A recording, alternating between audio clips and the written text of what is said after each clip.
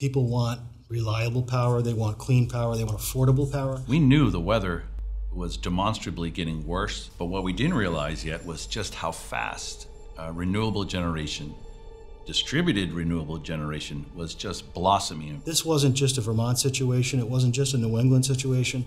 The challenge of integrating renewables into the grid is one that it's present throughout the entire United States.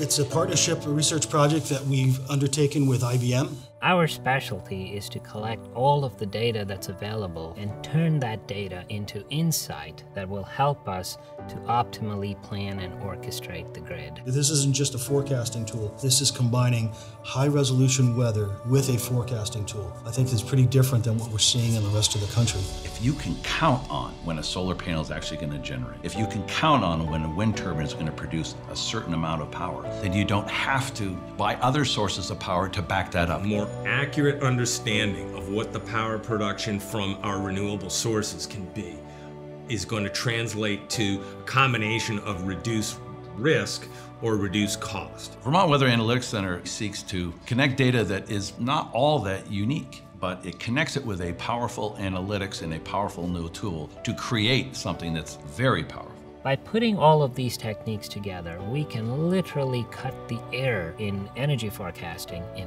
half.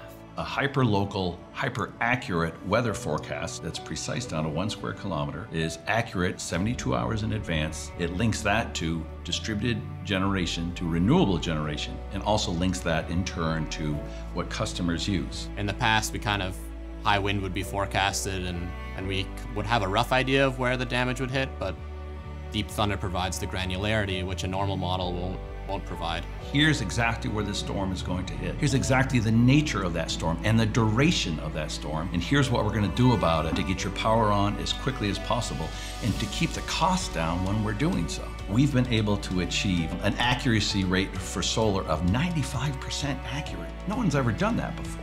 We're at 93% accuracy for wind farms. That's incredible. This falls right into that category of providing real-time future information at your fingertips. That will save consumers money, and it'll also clean up the generation mix in New England. Customers want to take more control over their energy future.